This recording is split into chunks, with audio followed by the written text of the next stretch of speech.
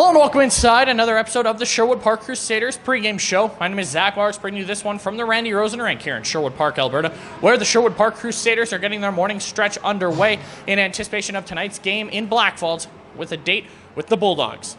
Now, Sherwood Park comes into tonight's contest with a 17-13, 2-1 record, good enough for 5th place in the North Division coming into tonight's contest, trailing the Fort McMurray Oil Barons by 4 points. But Sherwood Park does have 2 games in hand, so they will look to cut into that lead here tonight.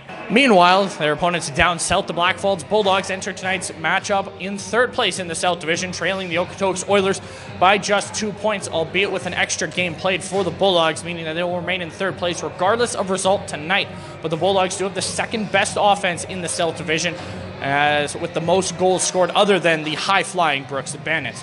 Now, these two teams haven't matched up quite yet this season. This will be the first of 2 matchups. This one coming in Blackfalds, next one Monday, February 20th, right here at the Sherwood Park Arena, as both teams look to kick off their new year with a win. Now let's head to the pregame interview with head coach Evan McFeeters on how he felt his team played last Friday in Spruce Grove and what he's expecting out of the Blackfalds Bulldogs here tonight. Joined now on the Crusaders pregame show by head coach Evan McFeeters. Evan, a 5-3 loss to the Spruce Grove Saints on Friday, December 30th. What'd you make of your team's performance in that one? A bit of a slow start here. Obviously, everyone knows that Spruce Grove is a good hockey team, so a couple of mistakes they capitalized, and we were a little bit behind the 8 ball going into the 3rd period. But our response is something I'm pretty proud of with our group. We talked between the dressing room that there's really no quit in our group, especially that we have our full roster back for the first time all season long. So our response in the 3rd period was nice. We tie the game, and then unfortunately a little bit of a breakdown off a face-off with 2 minutes left. Sealed the game, but we battled back. We almost salvaged a couple points in that hockey game against the best team, well, on paper up here in the North Division. So tonight we're going to make sure that we clean up those mistakes and then go and move forward. So what's the game plan heading into tonight's matchup with Blackfalds? They've scored a lot of goals in the last little bit here. I think they've got something around 20 goals for in their last 3 games. So let's limit their offense, and we can limit their offense by managing the puck and managing the game. Extending our shifts is going to be a bad idea if we have to defend for too long, and making sure that we place pucks behind their back end and force them to play extended shifts in our defensive zone, and from there we can manage the game and get our changes in and make sure we got fresh bodies over the boards. You mentioned the fresh bodies. This is the first of 4 games in the next 6 days. What do you need to do to manage the energy levels?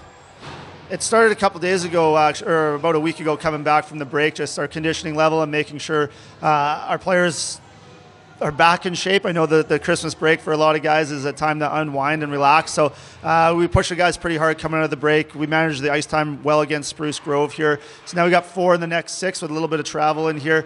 It's our group's used to it. We just got to make sure that our focus tonight is getting the 2 points and making sure that our minutes are spread out. We're not just burying guys into the 30-minute range tonight. So we want to get guys around the 20-minute range in the back end, and all of our forwards into about the 12-minute range minimum up front, and we should be good to go tomorrow night as well.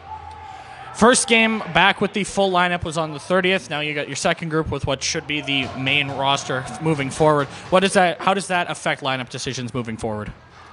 Yeah, it's finally what we wanted to build in training camp here as a coaching staff. We wanted some internal competition, and we finally have it. So guys are going to be moving into certain spots in the roster, and they got to keep those spots. Whether it's a role on a power play or the penalty kill or 5-on-5 importance, it's their time now to continue to build on their game, but also help our team establish role and identity. And just knowing that there's guys that are really good hockey players that are healthy, ready to go and take their spot in case of any sort of slip up. So the internal competition is going to push us. It's going to make us a deeper team and hopefully a tougher team to play against. All right, thanks for this, Coach. Good luck tonight. Thanks, Zach. And that'll do it for another episode of the Sherwood Park Crusaders pregame show. Puck drop is 7 p.m. from the Eagle Builders Center in Blackfalds, Alberta. If you can't make it down to Blackfalds for tonight's contest, you can catch the action on Hockey TV. For all of us in the Sherwood Park Crusaders organization, we appreciate you tuning in, and we will see you at puck drop.